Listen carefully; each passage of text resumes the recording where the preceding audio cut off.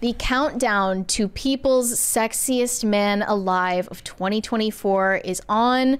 It's coming out in November, but they just released a list of the subcategories, including the sexiest podcasters of 2024. And guess what? It wasn't us.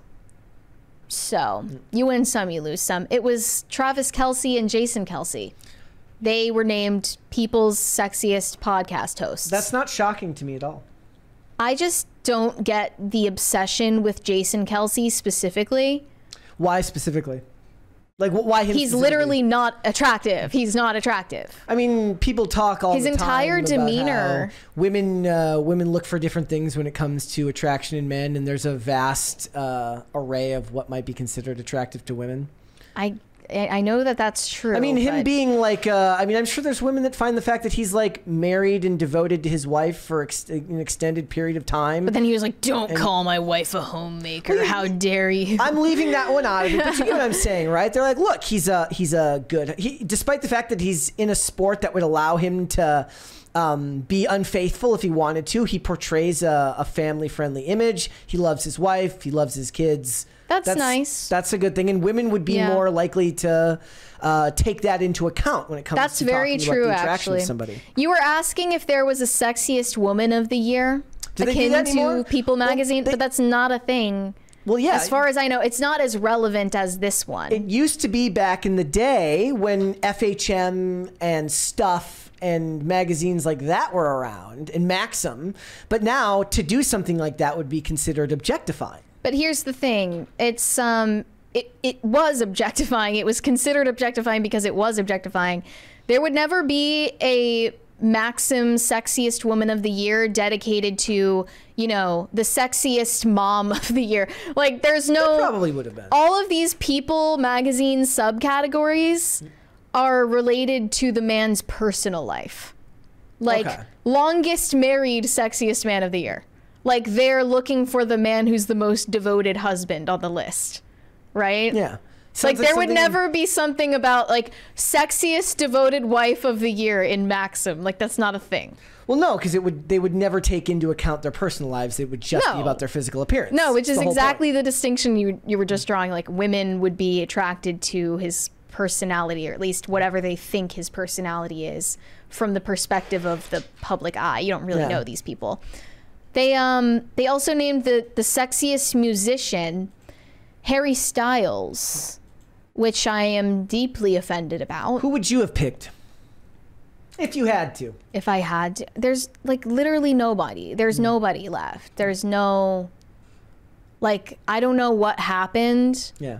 But there are no hot actors or musicians anymore. They're all gone. Like, something is in the water.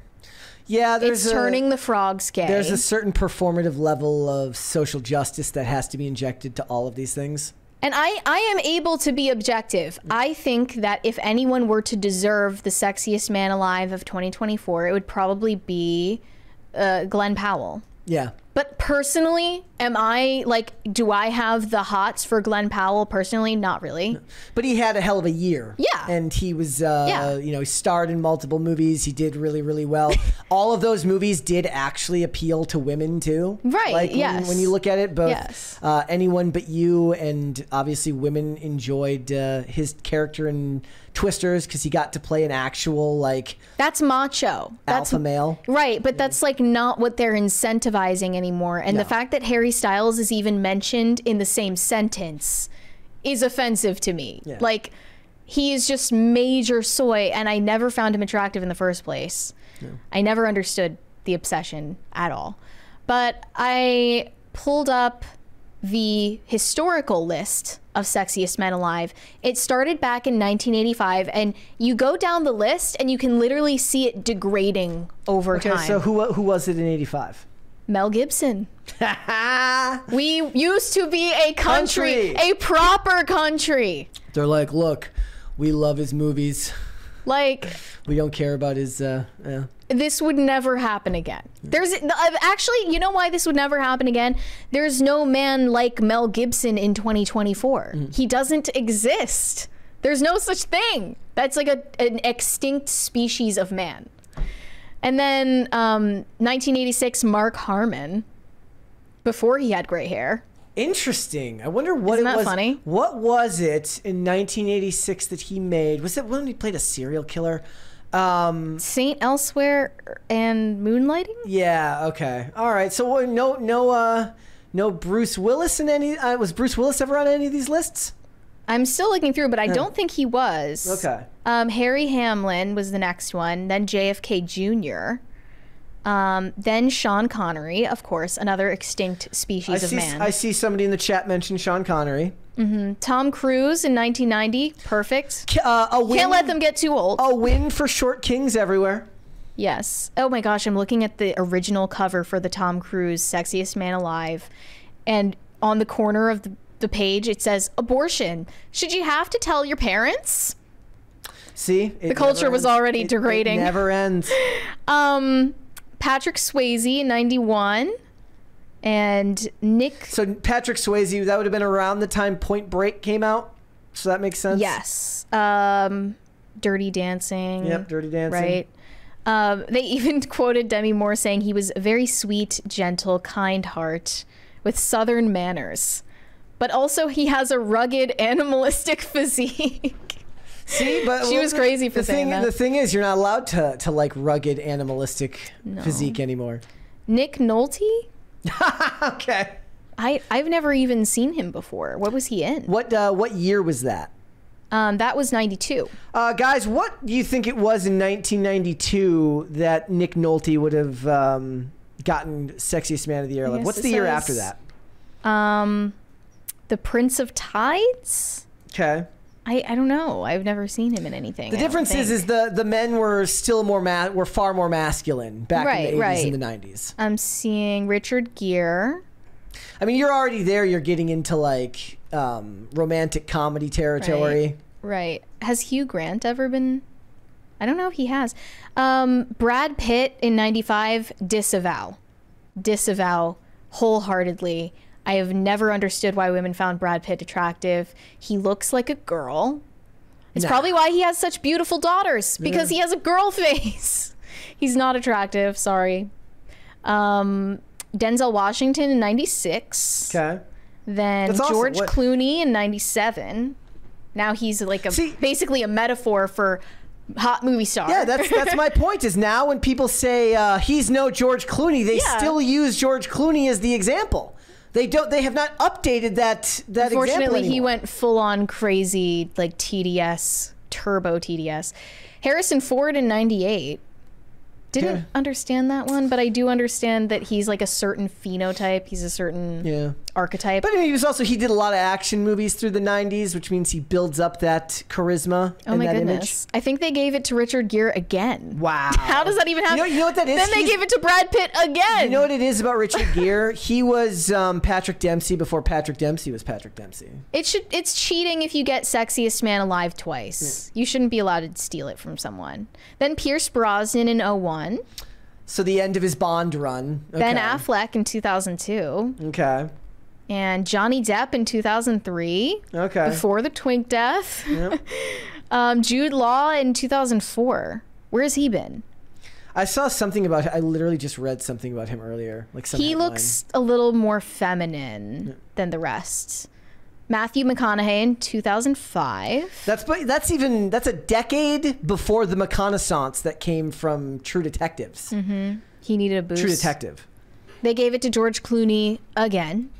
And then Matt Damon in 2007. I would actually find it weird if the guy who's still the prototype for like sexy guy, he at least deserves it twice. You know, if everybody has to say you're handsome like George Clooney, then he should get it at least twice. Mm-hmm. So Matt Damon, then Hugh Jackman in 2008. Okay. Johnny Depp got it twice. And then Ryan Reynolds in 2010. Disavow? Nope. Absolutely not. Bradley Cooper. Channing Tatum. I always thought he looked like a walnut. Adam Levine.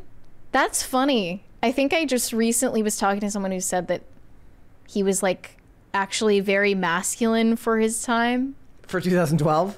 For like a male pop star in that era. I don't know. if I agree with that. I don't know if I agree with Chris that. Hemsworth was 2014. David Beckham in 2015. The Rock in 2016. I don't see him as anything. He's just The Rock. He just exists. He just kind of exists.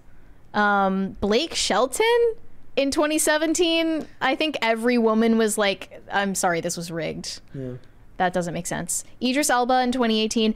John Legend getting Sexiest Man Alive in 2019 was a humanitarian crisis. It was a war crime.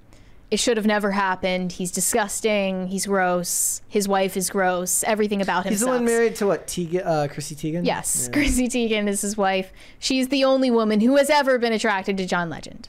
I'm sorry. Michael B. Jordan got it in 2020. He's an example of an actor who's a legitimate star now.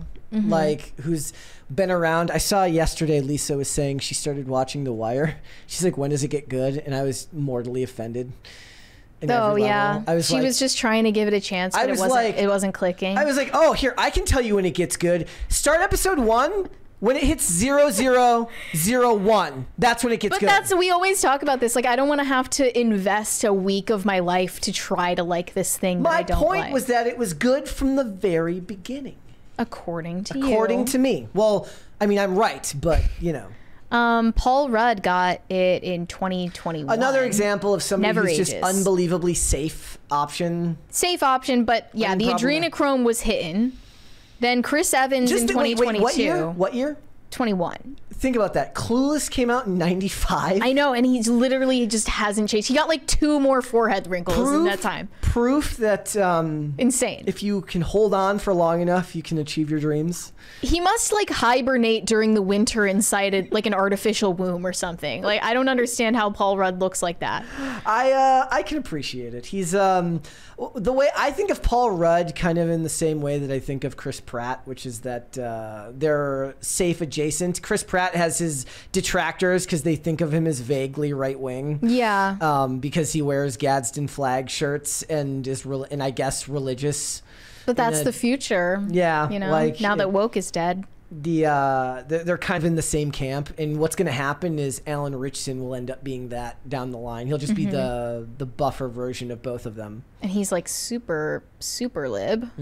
Chris Evans is also super lib. He was 2022, and I don't understand why anyone finds him attractive. Why wouldn't they choose him? Like, was there no Robert Downey Jr. on that list? Nope, not at all. I'm surprised. Not even in 2008. Him or Chris Evans wouldn't have won that, or Chris Hemsworth when Avengers Endgame came out, or Avengers Infinity War came out. I guess you should take it up with women. Yeah. It's women's fault. They voted for it.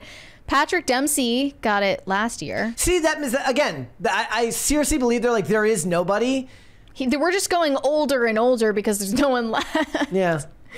Mel Gibson in 1985, we should have just stopped there. That would have been a good idea. Because as far as I'm concerned, People's Sexiest Man Alive, it's either rigged or women just don't understand what's attractive anymore because birth control has fried their brains. I just laugh at all of it because these types of discussions are so fraught with social dynamics now that you're not allowed to just have like... a blasé conversation about these things. It has to mean something deeper socially. Right. Which is why it's better to be a dude where you can just... Like, oh, you're not allowed to find so-and-so attractive because he has this, like, opinion that I don't like. Or... Dudes can just be like, I like Sydney Sweeney because she's Sydney Sweeney and nobody can really question it. Women can question it amongst themselves about why those things happen, but men are never going to look at it that deeply because men are not biologically programmed that way. Right. So you're saying they're shallow. Yeah. Thanks for watching. Listen to full episodes of Pop Culture Crisis on Spotify. Keep up with us on social media and make sure you subscribe and ring that bell so you never miss the show. Bye, guys.